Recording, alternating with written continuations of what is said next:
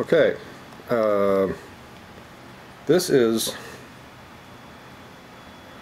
hand sanitizer, which is gel, alcohol gel.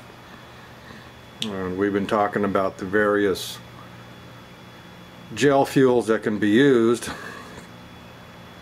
and in my research, from what I could find out, seemed like hand sanitizer was the same thing as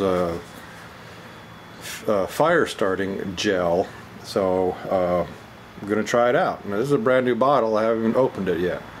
I'm presuming that when I rotate this lever here, it'll pump. If not, I'll have to put the camera down and take possibly a seal out of here. Let's see what happens. There we go. Okay.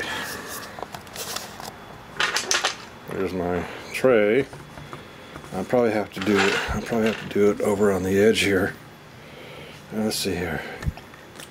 Okay, pumping. Yeah, it looks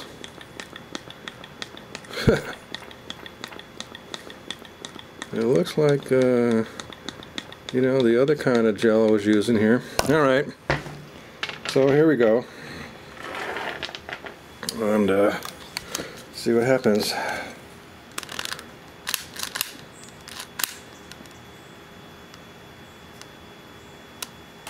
Okay, it's lit, burning.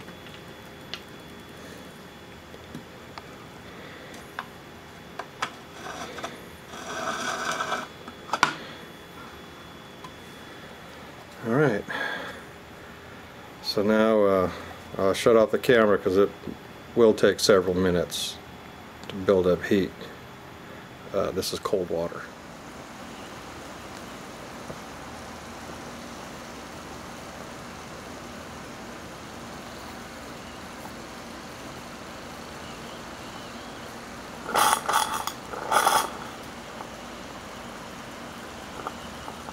Okay, it's been about, well, I don't know, 4 or 5 minutes, and the engine is, the boiler is spitting, hissing, sounding like it's ready to go.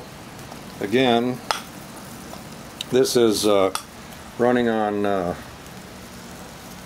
hand sanitizer with a low and vitamin E, so it makes the boiler feel very, very nice and soft.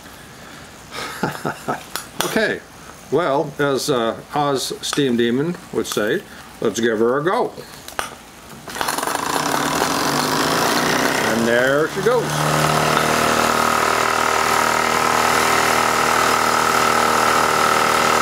Beautiful.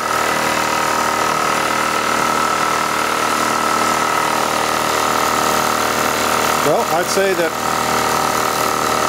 hand sanitizer works pretty good. And this 32-ounce bottle cost $7.29. 32 ounces, that's 0.946 liters. $7.29, and I had a 30% off coupon. So I literally paid $4 and something for all this gel fuel. Beats the hell out of the $23 I paid for the bottle of Swiss gel fuel. So yeah, this is going to be good. Okay, adios.